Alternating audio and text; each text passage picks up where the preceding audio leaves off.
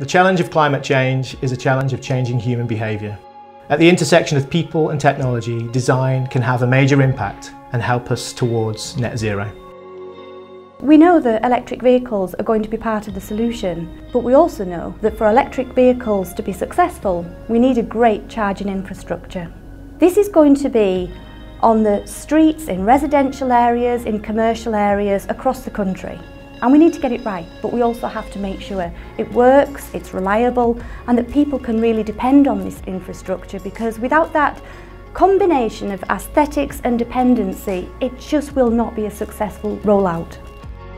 We wanted to create a recognisable and distinctive British charge point for electric vehicles. Design at the top level is about problem solving. At PA, design is embedded in our end-to-end innovation process.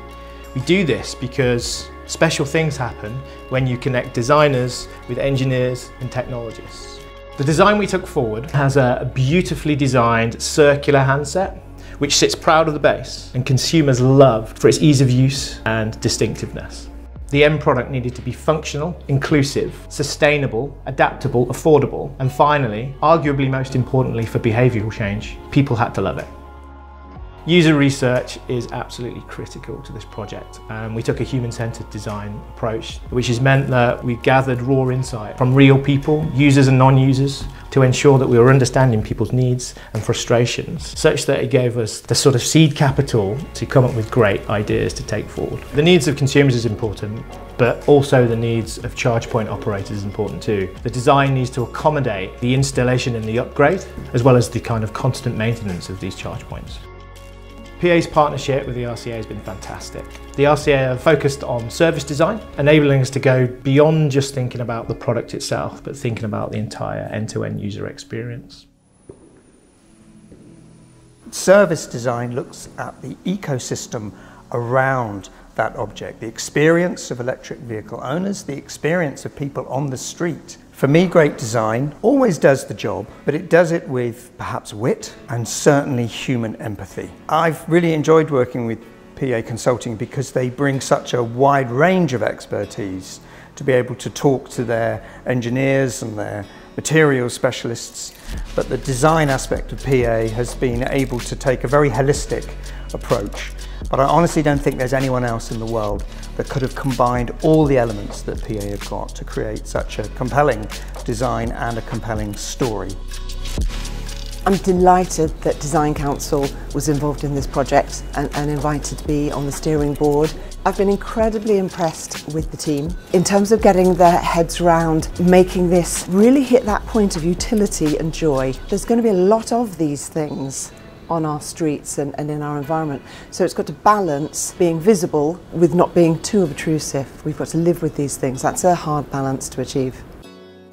One of our challenges was to create a British iconic design, which is no small challenge. We ended up with a number of antagonisms to provoke and inspire the design team to move forward with lots of different directions about what it means to be British iconic.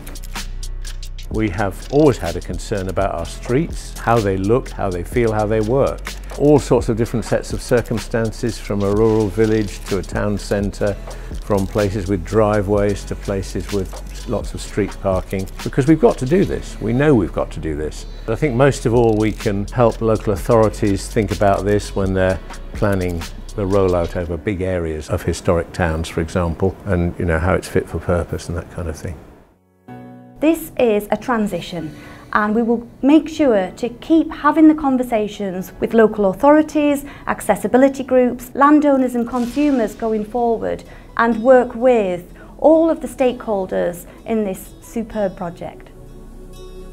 What's particularly exciting for me to be at COP26 with this incredible new design is to be there with an audience of scientists, of environmental experts, of politicians, of people from every country in the world, and we will be able to show how we can form and shape and design our world. We often see the world as just science, which of course is a huge part of this, but we need to take people on a journey and we need to make those decisions and design better, design more carefully, and design for a future sustainable world.